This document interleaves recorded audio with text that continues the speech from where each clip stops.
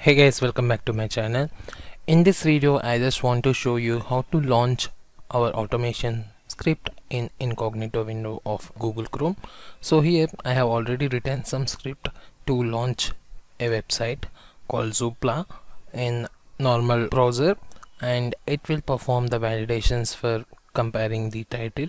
Here I have an session with this title, and along with that it will perform one search operation with the help of a keyword London. Based on that we'll get the results in our web browser. So first we'll run this.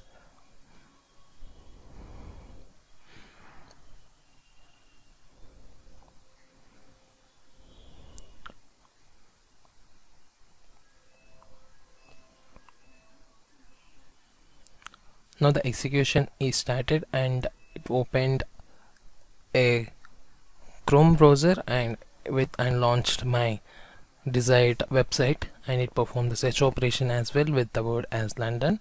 So here I can see the property for sale in London, which shows the properties that are available in London. Okay, so now it is launched in a normal Chrome browser. So I just want to open my website in the incognito mode.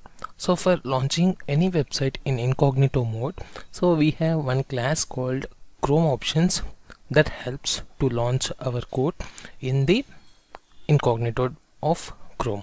So for that, here first we need to write the ChromeOptions class in the code before the instantiation of the WebDriver. So for that, first we will write the script.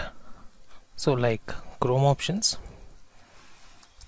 so options equals to new ChromeOptions.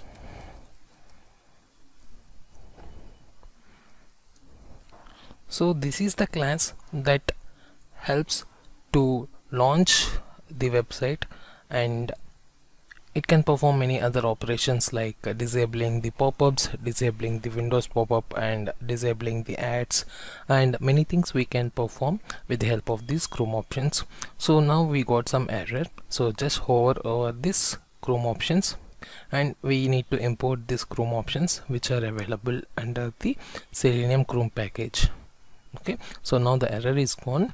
So next step is, so we need to use this options reference. So just put the dot and we can see some suggestions like add arguments. So just select this add arguments, and here we need to pass some arguments. So in here, for launching the website in incognito mode, we need to pass the argument as incognito. For suppose if you want to perform other operations like finding the version of the Chrome, we need to use this ChromeOptions as well. In that case we need to mention as version in the arguments field. Okay, so now as we want to open our code in incognito mode, so I am using this argument. And in the same way for disabling the pop-ups or disabling the ads, so that one also we need to use the ChromeOptions that time. So here we need to add the arguments that are relevant to the disabling the ads or the content.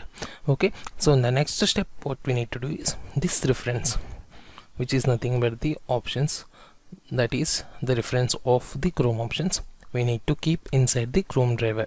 So like this we need to place the options. So that's it. So this code, these two steps and these third changes, these three changes are enough to our existing code to launch our website inside the incognito mode. Okay, so let's run this now. So my website is already opened in incognito mode, so I'll just close this. Now I don't have any active sessions related to the Chrome, so let's run the code now.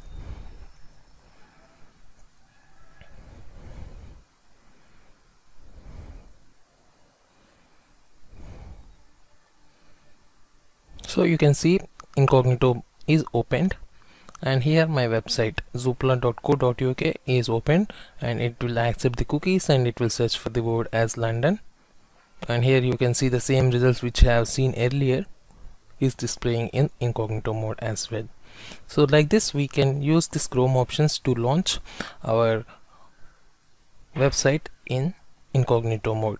Okay, so here in the console we got some message, so that is nothing but the title of the home page of this website. So here, so now it is in the search results. So if you go back, you can see the title as Zoopla search property to buy, rent, house prices and estates. So same one we can see here in the console.